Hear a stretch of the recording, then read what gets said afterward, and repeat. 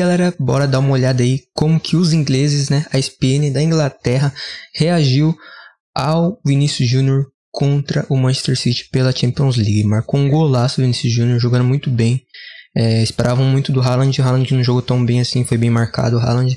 Mas o Vinicius Jr jogou mais uma vez muito bem, né? Carregando o Real Madrid. Ficou o jogo 1-1, né? O De Bruyne fez um golaço também no final. No final não, né? Meio segundo tempo lá, fez um golaço. E agora vai ter o jogo da volta. Comentem o que vocês acham já o placar da volta, quem se classifica. E bora dar uma olhada aí nos elogios dos ingleses. Bora pro vídeo aí, rapaziada. A handful, Augie, isn't he? Haaland, and Alex is just talking about having 22 touches of the ball. That's it. We've seen him have 22 touches in the Premier League game and probably score a hat-trick. That's what he does. He might have been pretty quiet in this one, but it's going to be pretty tough to keep him quiet at the Etihad next week, is it not? Yeah, I mean, the one thing I've seen about Haaland this season, there have been a couple of times when he's found it difficult against teams that have really, really marked him closely. I think the FA Cup tie against Arsenal was one.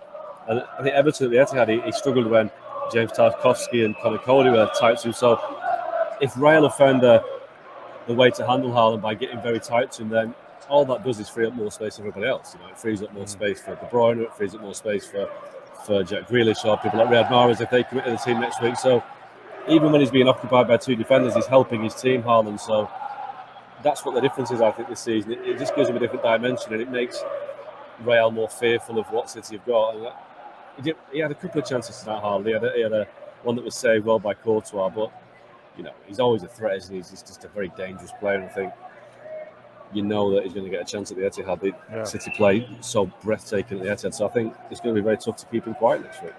Alex, the focal point at the same end of the pitch for Real Madrid, Karim Benzema, again, pretty quiet, but both of these two teams have got such talented supporting cast.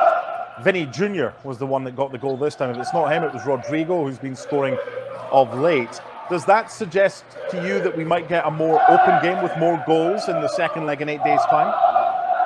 I think Benzema is still the main man for Madrid, but what we are definitely seeing this season is Vinicius Jr increasingly becoming kind of the match winner and the difference maker, and it's not all about Benzema anymore. Rodrigo as well is maybe a little bit underrated and doesn't get as many headlines as either of those two, but he's been exceptional this season. Saw him score twice in the Copa del Rey final of the weekend.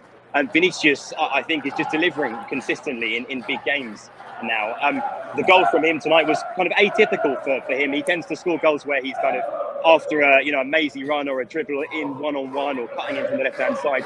This was a bit different. It was more central. It was more about power, and he maybe caught Edison a little bit by surprise. But I think Madrid's front three certainly is where the danger lies for them, and it's about all three of them. Like I say, it's not just about Benzema anymore. It's about Vinicius and absolutely about Rodrigo as well. And the only thing when those three start is that they haven't always got as much attacking threat off the bench, because what we saw last season was Rodrigo coming off the bench to score goals like he did against City. But when he starts, of course, you don't have that. Chaka, your power rankings have gone down in infamy. I don't know what infamy that is and how they'll be remembered. But if we look at strikers and the power rankings, Haaland's up there, Mbappe is up there, Benzema's up there. Does Vinny Jr feature there or thereabouts? Is he in the conversation? Without question. I think Vinicius Jr continues to establish himself as one of the world's greats, and for good reason. I still think that Vinicius Jr is learning his trade, learning to cope with being the talent that he is. I've spoken about that, how teams, particularly in La Liga, target him and try to wind him up and get him off his game. That's an aspect that he can improve on, but I can't think of much else for him to improve on. When you see him in full flow as he was today, when you see him at his best, I think it's undeniable that when we talk about match winners in world football, Vinicius Jr is in the first line. Well, thank you very much for watching ESPN. Tá então, né, rapaziada? O pessoal aí da ESPN da Inglaterra falando, né, elogiando bastante Vinicius Jr. Citaram o Rodrigo também, né, que fez 2 gols na final da Copa do Rei aí no último sábado, eu acho, se eu não tô enganado. E, cara, o jogo 1-1, mano, um jogão bonito, 2 golaços do Vini e do De Bruyne. O Haaland esperava mais dele, do Benzema também, né? Mas comentei o que vocês acharam, rapaziada, dessa nova geração que tá surgindo aí, né? Pra substituir o Messi e o Cristiano Ronaldo, óbvio que É difícil chegar no mesmo nível dele, né? Mas tem bons jogadores novos chegando. Tem o Bellingham, tem o Mbappé, tem o Vinicius Jr, Rodrigo. Tem muito jogador novo aí que pode ser o futuro aí do futebol, beleza?